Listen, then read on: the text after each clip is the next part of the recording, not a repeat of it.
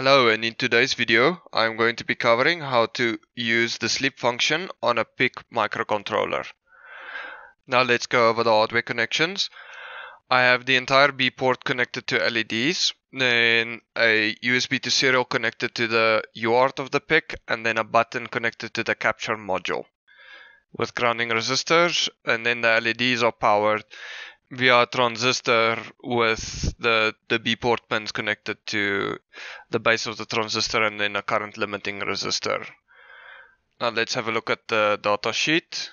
Now the PIC has three power states, with your normal state as run, where your CPU is on and where the peripherals are on. Then you have idle state, where the CPU is off but the peripherals are still running. Then you have sleep mode with the CPU and the peripherals off. Now your run mode, as stated in this datasheet, is typically around 11 microamps, and then idle mode is 2.5 microamps, and sleep mode being at 100 nanoamps. And then there's these two, depending on what your clock source is. You have these, the 900 nanoamp range when you're running off of timer oscillator 1, and then the 1.4 microamp typically if you run for the watchdog timer. Unfortunately, I don't have the equipment to test these values if they are accurate. Now, the first register we have to have a look at is the oscillator control register. Now, in the oscillator control register, we use all of these bits. The most important ones are your idle enable bit and then your internal oscillator block select bit. This will determine which type of sleep mode you go into. But for this example, I'm going to use the internal oscillator block, and idle in, I'm going to show both modes for it. Like for say, if your idle in is 0, then it enters the deep sleep mode, and then your idle 1, then it enters the sleep mode where your clock is off, but your peripherals are still running in the background. Then we go to the section of selecting a power mode. The power modes highlighted here are according to the idle in bit of the oscillator control register and the SCS bit of the oscillator control register. Now across all the registers, your sleep mode is global, and then depending on your configuration, you have these 4 different idle states. Your normal run state for the current configuration I have is going to be the RC run state, with the CPU being clocked and the peripherals being clocked. Again, for the current configuration, the idle state will have the CPU off and then the peripherals being clocked. There we go further down. And then a description of the RC idle mode. The CPU is disabled, but the peripherals are continued to being clocked from the internal oscillator block using the internal multiplexer. And here they state that the mode is entered by running the sleep instruction. This will show in code. And then exiting an idle sleep mode. We can exit a sleep mode in one of the following ways.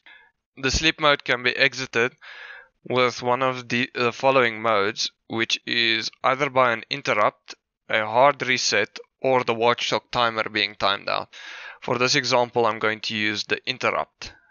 Now here they describe the process of exiting sleep mode via interrupt. Any interrupt can cause the device to exit sleep mode. Now this is subjective, since if you're using a peripheral to exit sleep mode, it needs to be in the idle state and not the deep sleep state. And here they just tell you you have to have the interrupt enable bit set, otherwise you can't use, otherwise it will not work. And here they say the exit sequence is started by an interrupt flag being set. Here they just state you have to have your global interrupts enabled before you enter sleep mode if you want to exit via interrupt. I have tested this. The PIC just goes into a hanged state where it does nothing. And then if you start to exit sleep mode, there's a fixed delay between exiting sleep mode and code execution. Now the sleep is about 2 to 6 oscillator cycles, but from what I can determine, is this is a fixed delay that's in the PIC itself, and you don't need to do it via software. And then they describe how the watchdog timer is and exiting by a hard reset. Now let's have a look at the code. Okay, now the code has a basic setup. I just have these two macros for reference, and then the two high and low priority interrupts. Then I have a print buffer to print out whatever I want, and then a function to do running LEDs on the lat.b register. So we're just going to have the LEDs flicker from lat.b0 to lat.b7, and then repeat the process. Now here's the important bit, which is the idle end bit. When this idle end bit is set to 0, we enter deep sleep mode with the whole PIC being off. And then I set the oscillator to 8 MHz. I set the entire B port as output, set the B port as low, set the capture and compare pin as an input. So I'm going to use this only as an external interrupt. So basically the same as INT 1 and 0. Then I have the UART initialized at 9600 baud as per usual. The capture and compare module set as capture mode. Then the timer setup, which you can have a look at one of my previous videos. And then the interrupt setups for priority on the timer and capture. Timer 3 as low priority and capture as high priority. Then I do the two enables for it, and then the base interrupt enables. Then I have a startup delay, printout to tell me my program has started. Then a variable, which counts the number of times the running LED code has run. Then I turn timer 3 on. And then in the infinite loop, I run the running LEDs code. I increment the sleep counter. I print out the current value of the sleep counter. And then if the sleep counter is equals to 2, turn lat.b off. Because when you enter sleep mode, it keeps the state of the current pins. So if you have one of the pins high, the LED will stay on. And if the LED stays on, it sort of defeats the purpose of having the PIC in sleep mode, because that LED actually draws more current than the total of the whole PIC. And then I set the sleep timer to 0. And then I call the sleep function. Now in some cases of some microcontrollers, entering sleep mode actually powers down the RAM for even more power saving. So it might be actually necessary to store any important variables into the EEPROM or flash of the microcontroller if it's the case where it powers down the RAM. And then we enter sleep mode, and then we have our two interrupts which actually do nothing, but they're there to wake up the PIC. Now I've pre-programmed the PIC, so let's have a look at the code execution in the physical. Now the PIC is currently in deep sleep mode.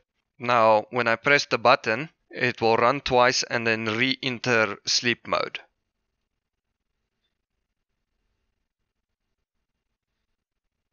And then we run it again.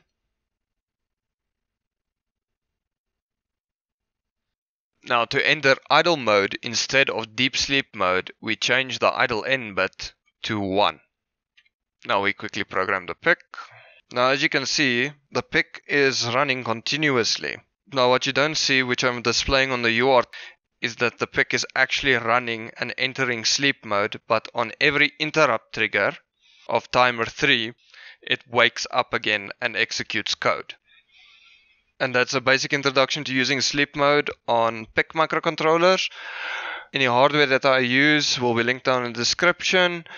Code that I have written will be shared on my Git. A like, share, comment, and subscription would be greatly appreciated. Thank you. Have a nice day.